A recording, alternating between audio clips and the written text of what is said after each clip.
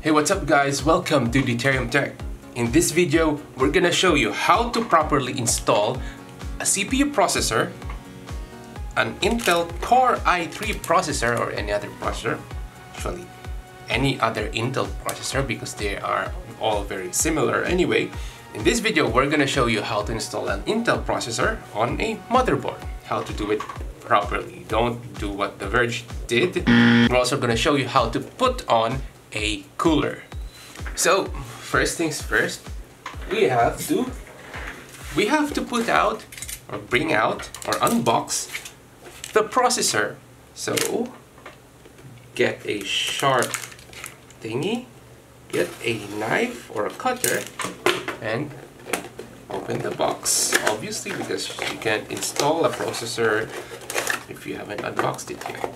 It comes with a sticker, which I don't know where to put. And this is a Core i3. This is an Intel Core i3 9100. Where is that indicated? Oh, there is in the front. So this tier of processors come with a CPU cooler. So you don't really need to buy one, but if you want to look cool, you can buy something like this. Totally unnecessary for this type of processor, but if you want to upgrade to an i7 or an i9, you would need a bigger cooler. So let's go ahead and put this in. So don't drop the processor. Carefully open the packaging. Are we getting focused here? Yep, open the packaging. Don't touch it yet. And next is make sure that there's no static on your body. So touch something that's metallic. Touch the ground, actually, that's what you do. Touch the ground. So if you have a computer that's grounded, you can like touch any metallic part of it and then you would be fine. Now the next thing to do is you can now open this cover from the socket. You press this lever and then bring it out like that. Open it up a bit. Okay. Now you be very careful when installing this thing. You can't bend any of the pins or get any debris or dirt in there because it's going to damage your motherboard and it's going to screw up your build. Now, take the processor, hold it at the sides. Just at the sides, don't touch the back. Never touch the back part. You'll risk damaging it. So, you see these notches? Yes, some semicircular notches here. You can tell if you can see it. Yes, here and here. This should line up with the notches in the socket, meaning you will only be able to install this in one orientation. You can't like install it in reverse because the notches prevent you from doing that. And then once you have it in place, make sure that it's flat, it's properly placed, meaning it's not slanted or anything. It's level on the socket, because if it's not level, it means that you did something wrong, and take it out, check if there's anything that's blocking the thing. It's preventing it from being level. And then once you're sure, you bring this down. You bring that down like that. You see these two things? I don't know what it's called. It should lock in this sort of screw. So it locks there. And then while this cover is here, you close it. And it gets removed on its own. Now you have your CPU installed to your motherboard. The next thing that we need to do is install the CPU cooler. Now let's put this away. So I have here a CryoRig H7 that we are going to put in here, and let's zoom out a bit. There. Now the CryoRig H7 comes with this mount that's supposed to fit a bunch of sockets, the most popular ones, and this is supposed to fit the LGA 1151, which we have right now. I have a feeling this goes at the back. Actually, we should be reading the manual. The mounting bar goes at the back of the motherboard. I think these kinds of things because it's kind of hard to swap coolers when you want to change your cooler, clean your fan or something. Alright, so it goes there.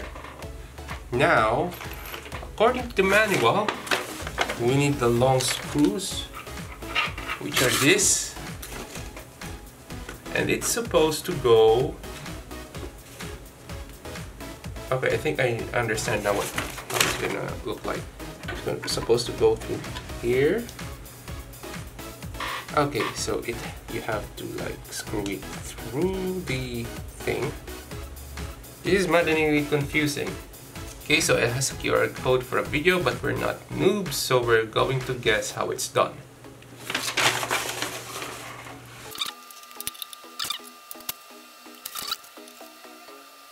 Through hole B. What's hole B? It's supposed to be like this. Okay, I got it upside down. Is that why it wasn't working?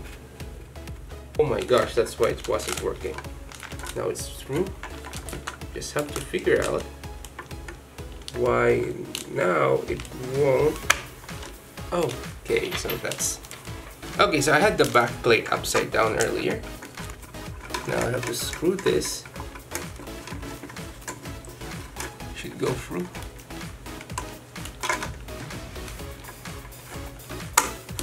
When installing the bracket, do it in a sort of diagonal way. So you start here, go to the other one like here. Don't do it like in a square pattern. You do a X pattern or a diagonal pattern, because that's gonna ensure that the bracket's going to be installed, or it's going to fit well or properly. Okay. Not going through. Alright, it went through. Now it's through. Now we flip it over. And now we have this. So, before we continue, we have to check the orientation that this is supposed to be in. So, normally the back panel, the I/O plate, the rear I/O plate is here, so the flow should be coming from this side to this side. And it doesn't have CPU coolers have this flow indicator, so it shows which direction of the air flows. So it's going through like this. So we will want to install it like this. Now, here's the fun part. So we have to remove this sticker, and it's one of the most satisfying thing. Be sure that when you're done removing it, that you're not gonna put it on top of any surface, because this part is especially milled to be extremely flat, so that there are no gaps between the cooler and the CPU. So be sure that once you remove that plastic, you are ready to slap it on the CPU. Now let's put these brackets. And now we're going to apply thermal paste.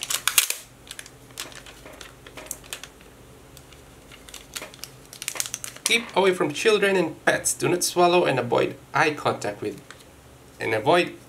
eyes. Now we need a spreader. It didn't come with something to spread it on, so we're gonna spread it ourselves. But before we do that, let's check if we have the mounting right. Right.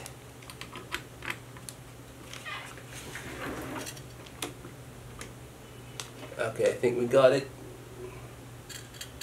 So that's the proper configuration. Now we have to back out and then apply thermal paste. Just apply a very small amount. That should be enough.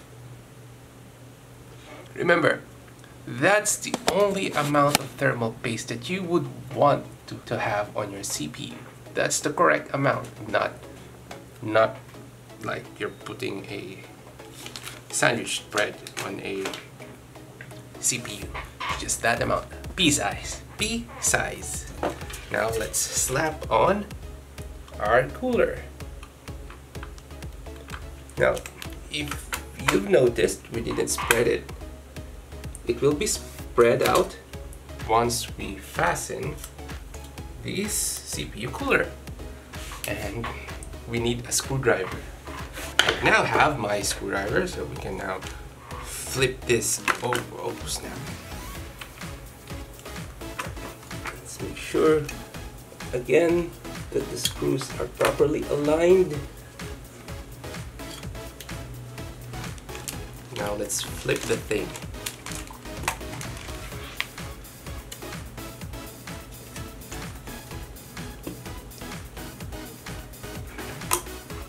Alright, and then we screw it in.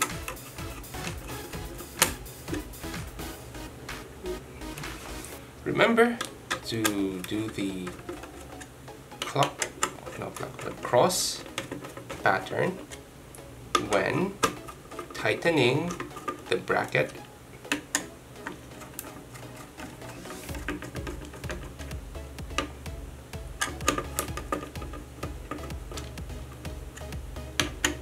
It should be tight, but not too tight. Just make sure that there's enough tension.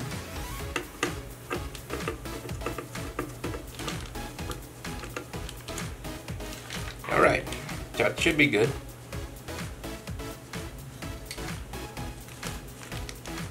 Now you can see that the CPU cooler's plate is contacting the CPU properly. Can you see it? Focus. Right. And that's how you install a CPU, an Intel CPU, on a motherboard. As an added bonus, we're going to install the RAM in this video.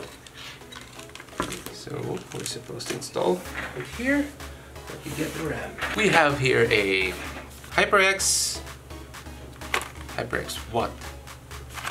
They covered it. A HyperX Fury 16 GB single module of RAM. Nothing very exciting. Doesn't have LEDs on it or anything, but it's cheap and does the job properly. Oh look, we have stickers. I have to compile all of these stickers. I want to stick it on my computer once we're done. Now, to install RAM, you have to open that and slap it in. And firmly press, but not too firm. Just enough so that you can lock it in place. Now, the RAM is installed. And that's all for this video. Thank you guys for watching. If you like this video, dislike. If you dislike it, leave us a message in the comments and don't forget to subscribe.